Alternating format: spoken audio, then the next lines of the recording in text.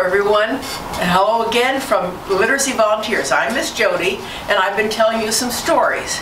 And today is a very famous story. It's actually a folk tale from Germany, and it was told originally by the Grimm brothers, and it's been retold today by Ilse Plum.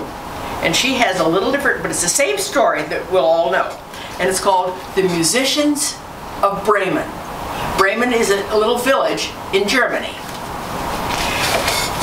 I'm going to tell it with characters, and I'm sure you might recognize this. This is Eeyore from Winnie the Pooh, but today he's playing to be just a plain donkey. I'm sure if you've been in a play at school, you play different parts. So today Eeyore is going to pretend to be a donkey. He's a real donkey, but that's it.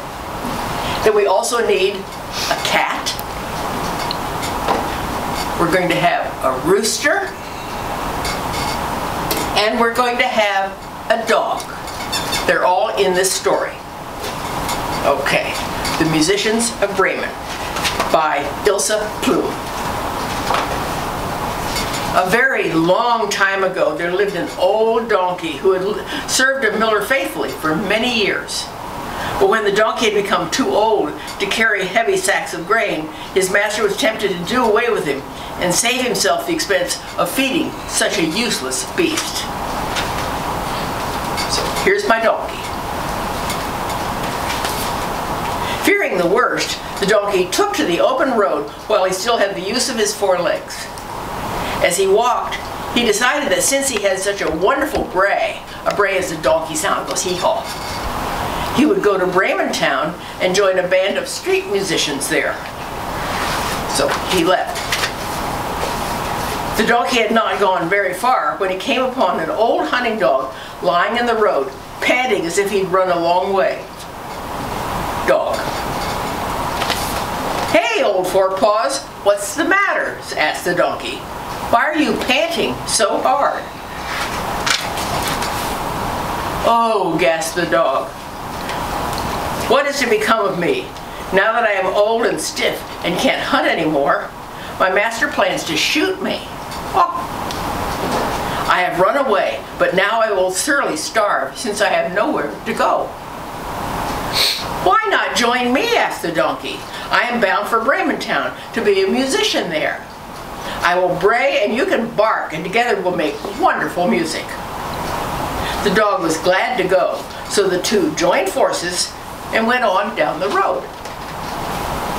Before long, they came upon a cat shivering by the roadside. Cat.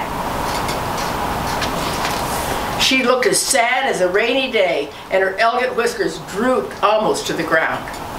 "Hey, old whisker face," said the donkey, "what's the matter with you? Nothing can be as bad as all that." "Little do you know," moaned the cat.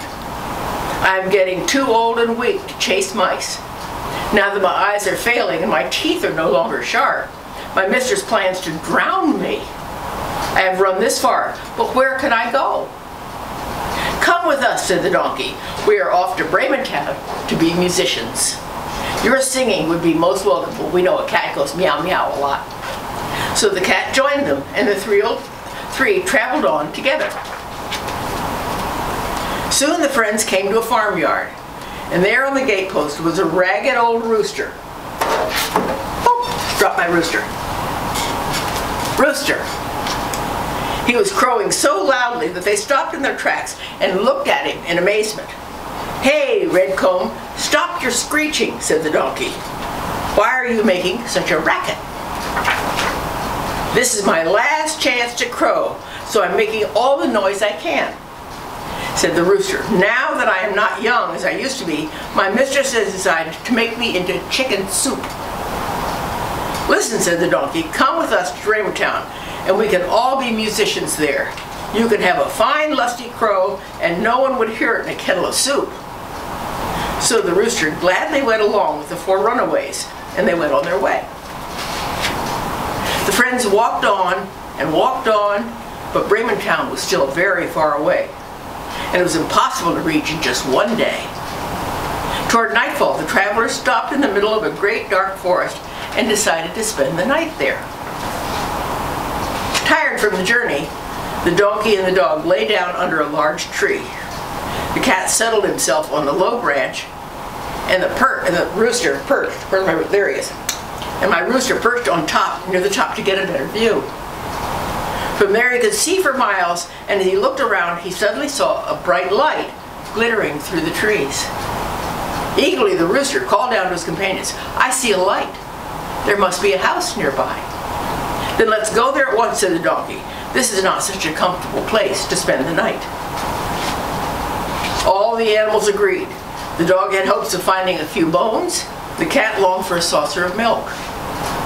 At last they found themselves in front of the house, and the donkey crept up to the window to look inside. Inside he saw a table heaped with good things to eat, and a band of robbers enjoying the feast. "Hey, Long Ears, what do you see?" the rooster asked.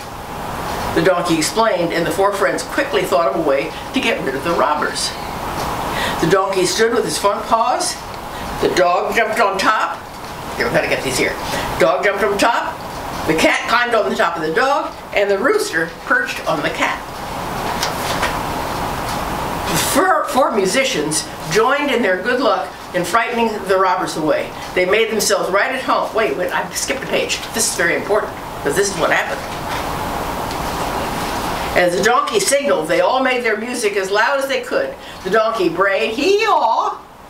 The dog barked, woof woof. The cat meow meowed, and the rooster crowed. In the midst of this glorious uproar, all four went plunging through the window into the robbers' den. The robbers jumped up in fright, thinking that a pack of demons had attacked them, and ran screaming into the forest, and ran for their lives. The four musicians rejoiced in their good luck in frightening away the robbers. They made themselves right at home and feasted as though they had not eaten in months. Now, that's the way the story ended when I first heard it. They just scared away the robbers. This one goes on with a little bit farther. When they had finished their meal, they blew out the lantern, found a place for the night, and each according to his own idea of comfort. The donkey went outdoors and lay down in some straw. The dog stretched himself out behind the door, and the cat curled up by the hearth, and the rooster flew up in the roof, exhausted from their venture, and they quickly fell asleep. Now, as I say, that's where it used to end. And then all the people in the farm around there came and thanked the animals for scaring away the robbers, and they all took them home and kept them happily ever after. But this author, Ilse Plume, ends in a little different way, and it's a wonderful ending. After midnight had passed, the robbers came out of their hiding place. When they saw the house all dark and quiet, they thought that they'd been scared away too easily. The robber chief ordered one of the men to go back in and look inside. Curiously, the man crept back through the night and went in to light a candle at the hearth. There he saw the cat's eyes glowing in the dark. Have you ever seen a cat in the light where their eyes really glow? And thought they were smoldering embers. When he tried to light a match by them, the cat flew at him. In a fury, scratched him as hard as he could. Before the robber could even reach the door, the dog jumped up and bit him on the leg. He ran across the yard. The donkey gave him a sharp kick. Hearing all the commotion, the rooster gave forth a piercing shriek, cock-a-doodle-doo, cock-a-doodle-doo. The frightened robber did not stop running until he had reached the robber chief. Puffing and panting, he gasped, "In the house sits a fiendish witch who snarled and scratched my face. By the door waits a bandit who stabbed me in the leg with a knife. In the barnyard lurks a hairy monster who attacked me with a club. But worst of all, from the roof crouched the old judge, selling, 'Catch the cook! Catch the cook!' As our brave musicians, they didn't go to Bremen town after all. They decided it would be a shame to leave such a comfortable house, and no doubt they are still there making wonderful music under the stars." So that's my story, and we have a little figurine that I want to show you, and that is what it looks like when you look at and see the musicians standing on top of each other. And when you enjoy our story, please give it a thumbs up like, share it with friends, and subscribe to the Literacy Volunteers. Thank you.